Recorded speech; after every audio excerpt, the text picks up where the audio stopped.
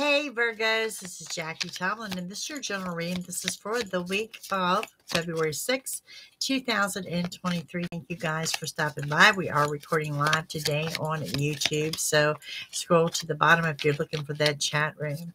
Okay, Virgo, a couple of energies, several energies around you that may or may not resonate this week. Taurus, Cancer, Aquarius, and Capricorn. So, yeah.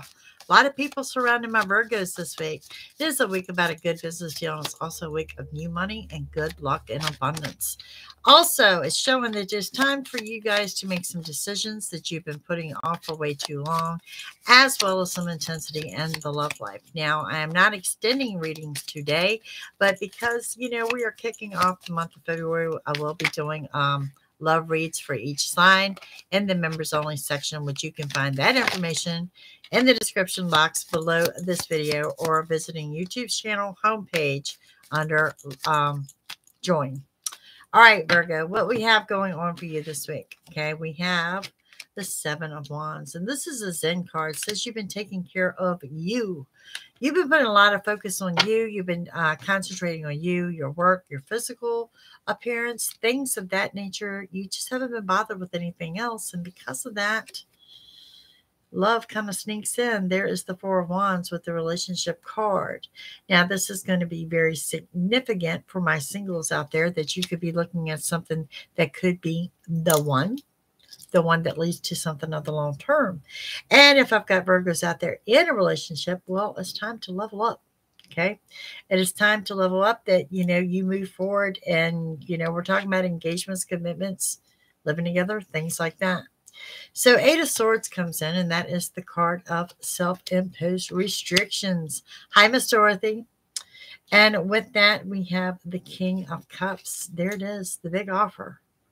This is no joke. Okay, so for my singles out there, male, female, or indifferent, whatever, you're looking at King, Queen energy is what I'm looking at. So it's going to be something significant. In the center of the reading, we have Judgment. Okay, twofold for my Virgos. Stop passing judgment on someone too quickly. You're going to be wrong if you do. And we have the Magician trumping your entire reading. What did I say? You get what you want. This is good luck and abundance. Okay. So, yeah, this is the highest card in the deck. It says you get everything you want and desire. It's right there on the table before you. And we have the Three of Swords. And that Three of Swords says, three's a crowd. Third person, I want advice and or opinions. Three is a crowd. And we have the Two of Wands. Travel plans coming up. Some of you guys, I'm thinking out of state. You're going out of state. Okay. And we have the Lovers. Just to back up what I'm saying, there is some intensity in the love life.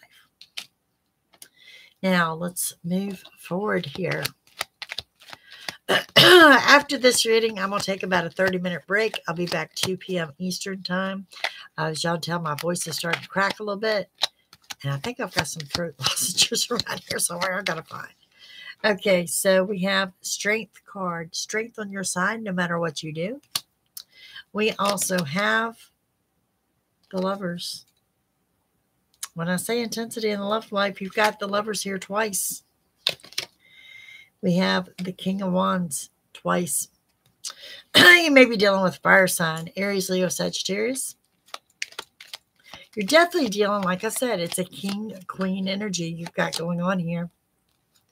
And here comes the Page of Cups, the unexpected offer of love. And for some of you, a Pisces may resonate. And I hate giving you all the signs because pretty much I've given you half the zodiac. Okay, there's just a lot of people surrounding my Virgos this week. On the Judgment card, we have the Empress. Someone views you as the Empress, I think, or the Emperor. Positive changes on the home front, it's also the Mother card. And then with the Magician, you got the Eight of Wands. Eight of Wands, total happiness, total contentment, love airs flying around, the good luck and abundance on top of the Magician. Okay, let's see what we have with this Three of Swords here. What's up with Virgos and the Three of Swords? Okay, so this may be someone you were involved with before. This shows communication from someone that you have not seen in a long time. We have a love life connection here. And I can tell you they're full of it because it is a third party situation. And we have the Six of Pentacles. And the Six of Pentacles is coming in. I may have to, Harry. Six of Pentacles is coming in and shows there's some financial balance coming in, something to restore your balance. I think some of you are recovering from a major repair or something. So something comes in to recover you there. And then we have the Two of Wands. Two of Wands says the sun shines brightly in all that you do. This is pretty strong reading from our Virgos. And on the first Lover's card, telling you, it's been love, love, love since I started February readings. And we have the Emperor. Okay, there it is. When I am stressing to you the intensity in your love life and you have the Lovers twice, and I keep telling you this, here it is, the highest couple in the deck.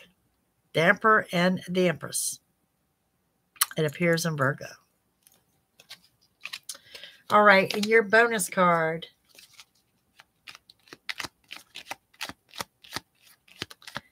Bonus card says Four of Swords. Four of Swords says the calm before the storm. Get the rest while you can. And I mean that literally, like literally take some downtime and rest. All right, guys. I think, Virgo, you've got one of the best reads out there, to be honest. Good luck and abundance, getting everything you want. Trumped by the Magician. Looks pretty strong to me. All right, I'm going to take a break. I will be back at 2 p.m. Eastern, and we're coming back with Libra. So you guys join me then. Going to spruce up my coffee.